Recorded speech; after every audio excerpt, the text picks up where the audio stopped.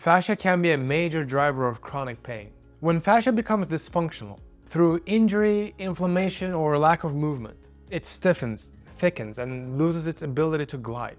That structural change matters, but the real issue is how fascia communicates with the nervous system.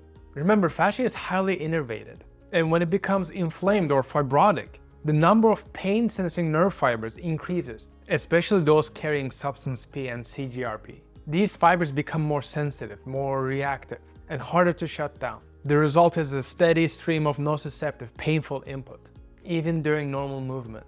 That drives peripheral sensitization.